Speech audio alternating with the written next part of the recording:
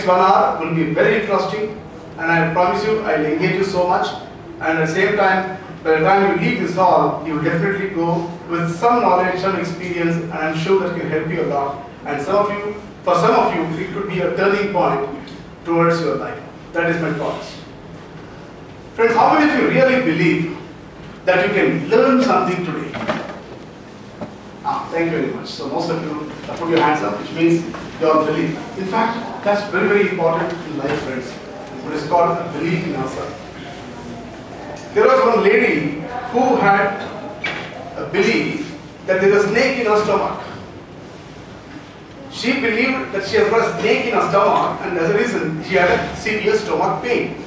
And she goes to a doctor with a complaint. Doctor, there is a big snake in my stomach, and it's troubling me a lot. I am suffering with the pain. Please do something. Doctor says, don't worry, madam.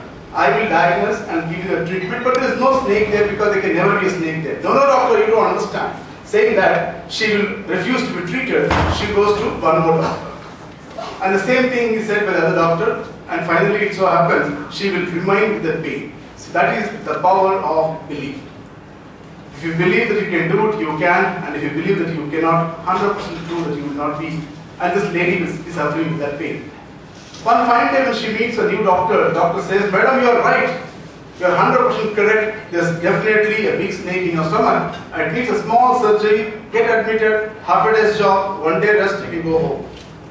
In fact, this doctor knows very well there is no snake in the stomach. Snake was not in the stomach, it is there in the mind. And just to help that lady to come out of the pain, he will pretend as he was doing an operation. End of the day, he'll come to her bed. Look at this snake. He had got arranged some old dead snake somewhere, kept in a jar. This snake was in your stomach, you removed. How do you feel? You know what the lady says? Great, doctor, what a relief. And doctor will not just leave at that stage. To make sure that the lady comes out of the problem completely, you need 1 day's rest, and afterwards you can go home. And that day she was very happy. Her friends come to see her, relatives come to meet her, neighbors coming to find out how she, and to everyone she keep telling, I was telling you there's a snake in the stomach, and I was telling you snake in the stomach, you're not agreeing. Look at the snake, look at the snake. A small girl was come along with the mother. And what happened to you? Why are you in the hospital? And this lady will explain to the child, look at the snake, child. This snake was in my stomach, the doctor was so nice, cut open and removed, and I'm completely relieved. Is it?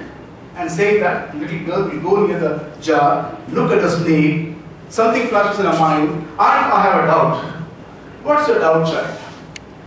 Teachers have told me, and I know very well, snakes will lay eggs. When the snake was in your stomach, what's the guarantee that is not laid eggs there? And the moment this girl completes the sentence, this auntie says, yes, child, I can see it, I can feel it. And doctor, please come. Now you have removed one snake, there have got many snakes in the stomach, the pain is so severe, I don't know what to do. And doctor also says the same thing, I also do not know what to do. Dear friends, why did I share this story to you? You know, each and every one of you here with a lot of enthusiasm, because you've done something great, achieved, and you're completely